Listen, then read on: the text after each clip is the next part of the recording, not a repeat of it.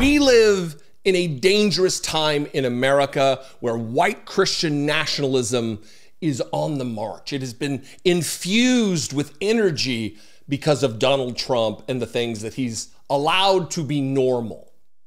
Things that used to be whispered about in radical circles are now the norm, and they're preached from the pulpit. I'm going to talk about Joel Webbon once again today, unfortunately, this misogynist, racist puke who has bastardized his own faith. He has twisted in a demented, violent way the philosophies of Jesus Christ. He apparently still is very fond of Levitican law. He wants to have it both ways, like all of these hypocrites do, that Jesus fulfilled the law. There's no need for the law anymore, but also we need to kill people that I disagree with. We need the death penalty for women. Women shouldn't be able to vote. No rights for women, all for straight white men. Pretty on par for this type of a ghoul. But this is extra ghoulish. I'm going to play a clip here where he is calling for the public execution of women who falsely accuse, as though this is some rampant problem in America or the world, where women are just lying and accusing men of sexual assault. It is not something that happens with such regularity that we need to start calling for the death penalty at all. But because it's women and they are second-class citizens, it's a problem for Joel Webbon. Watch this, and then we will address some of these horrible, insane, for him, Christ-centered points of his faith. In Israel, and this should be the law of the land in our country and every country still to this day, this is a timeless principle, a timeless universal truth.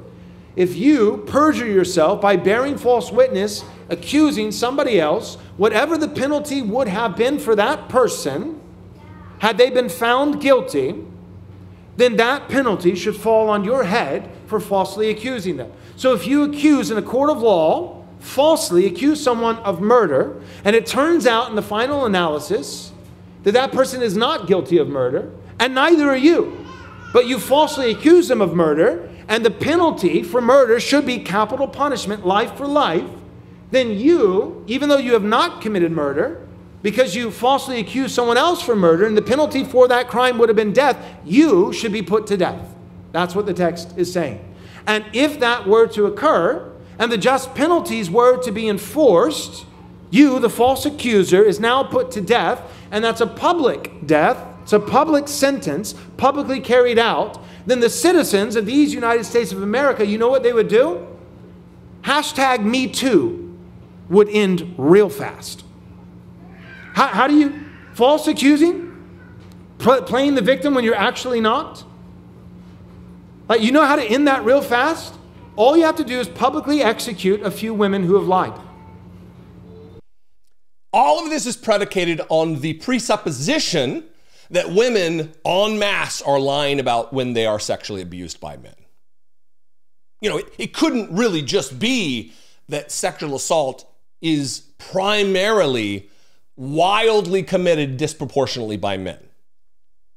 Why is that not what we presuppose? Especially when men like Joel Webbon hold the opinions that Joel Webbon holds, that he espouses.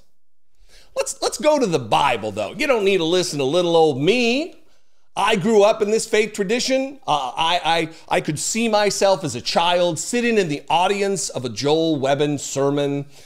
This is the kind of nonsense that I was subjected to on Sunday mornings and Sunday nights and Wednesday nights. It was a multi-day church service childhood for Jesse Dollemore.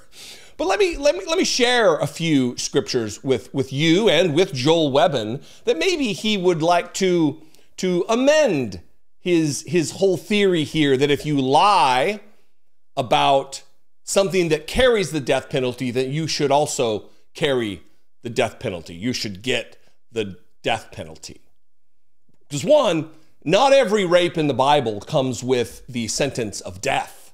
In Deuteronomy 22, 28, and 29, it says, if a man find a damsel that is a virgin, which is not betrothed, and lay hold on her, and lie with her, which just means have sex with her, and they be found, then the man that lie with her is not committed to death, not put to death, doesn't get the death penalty. What's the punishment for this rapist? Oh, it's he must pay the damsel's father, the virgin's father, 50 shekels of silver, and the man, his punishment is to marry the woman that he assaulted, and she shall be his wife, because he hath humbled her. He may not put her away all his days. Oh, that's the punishment for the dude. Sounds like a punishment for the woman, does it not? Well, not always the death penalty, Joel. Maybe if you actually read your Bible, you would know this. You know, I think the most appropriate scripture here is, well, actually, let's do this first, since I have this. Joel, you know, friends, acquaintances, certainly simpatico relative to ideology with Tucker Carlson. What he is doing here is calling for the death penalty for Tucker Carlson, because if indeed he truly believes that the death penalty should be applied if you accuse someone of a capital crime that did not commit that capital crime biblically, that you should be put to death. Well, Tucker Carlson, just as late as last month, was accusing Barack Obama, the married man with 2 children, of being gay. So should Tucker Carlson be put to death? According to Joel Webbon, that is the penalty. What I would like to more talk about is, I'll get the phone out here, these prophets of God, these men of the cloth, these representatives of Jesus the Christ, who are liars. Because there is a scripture in the Bible that talks about the death penalty for someone who makes a prediction using God as the conduit, or them being the conduit through God, for God, that if they lie and the thing they say doesn't come to pass, they should be put to death. Again, one of Joel Webbon's favorite books, Deuteronomy 18, 20, and 22. But the prophet which shall presume to speak a word in my name, which I have not commanded him to speak, or that shall speak in the name of other gods, even that prophet shall die. And if thou say it in thine heart, how shall we know the word which the Lord hath not spoken? It's King James, so it's a little wonky, but they're saying, well, how will we know if a prophet says something that wasn't the word of God? Scripture 22. When a prophet speaketh in the name of the Lord, if the thing follow not, means if it doesn't come to pass, nor come to pass, it says, that is the thing which the Lord hath not spoken, but the prophet hath spoken it presumptuously. Thou shalt not be afraid of him. So when it says here that, or speak the name of other gods, even that prophet shall die. That's a death penalty, folks. Coming straight from the bat phone.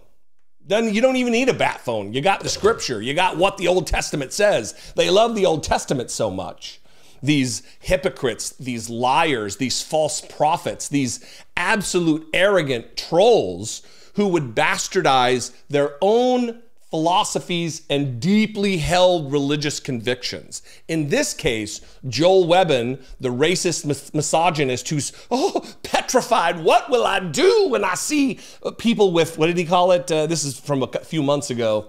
In Hindu garb walking around my neighborhood. How am I going to explain this to my daughter? Calling for the death penalty for women who make accusations against men. I am not a religious person anymore.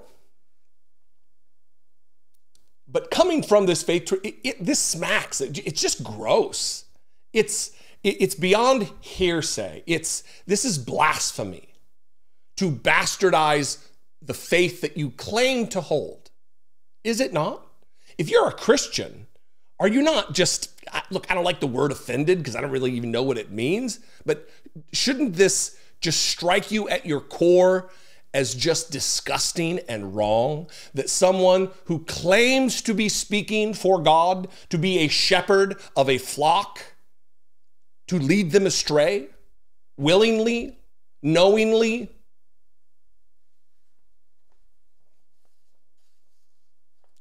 Trump, voting for Trump, representing Trump, Trump's ideas, doesn't pay taxes, not a contributor to our society, yet's got all kinds of opinions about how it should be run. That's something we should stop right away. There should be no getting out of paying taxes if you're a religious figure. None. Sorry. You get treated like any other nonprofit. What do you think? I'd love to know. You can call. Leave me a voicemail, 714-576-4054. Of course, as always, you can email me, daily@dollemore.com. I would suggest that if I am in your flavor of political commentator, you help support this work. You can help me make these videos, not always with the Jesus bat phone to Jesus, but sometimes with it. You can click the join button below for $2 a month. You can become a channel member. You can also go over to patreon.com/IDoubtItPodcast. Great ways to help support this work. I would appreciate it very much. Follow me on social media. I'm at Dollemore just about everywhere. And I will see you next time.